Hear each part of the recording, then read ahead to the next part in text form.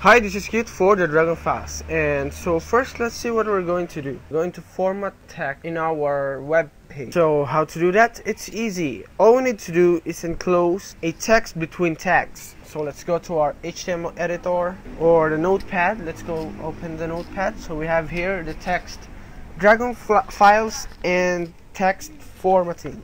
So first let's try to code the tag bold for bold.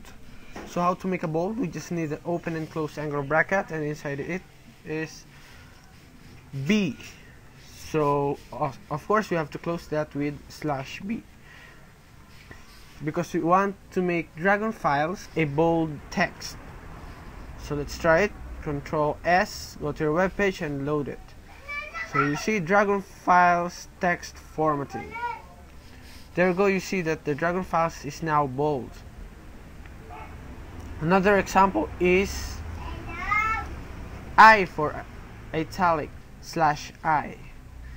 Control S, go to your web page and load it. You see it happens to be, it makes the text formatting italic.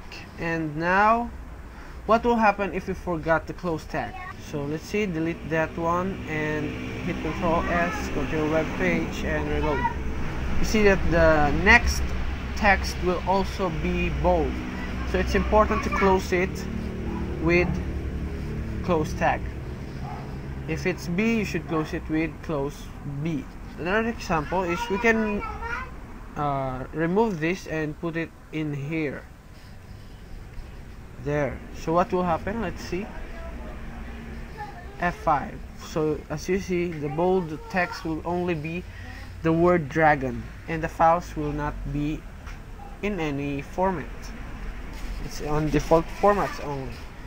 Another example is, what if we want to make this word, the text formatting, or only the text bold? So what you have to do is put on the B tag, open and close B. Don't forget to close always. So let's see. And you see it is now italicized and in bold. So that's it. Just play with those, and I'll write some more tags in the description. Enjoy, hope you like it, and rate, comment, and subscribe. Thanks, this is Kit for the Dragon Files.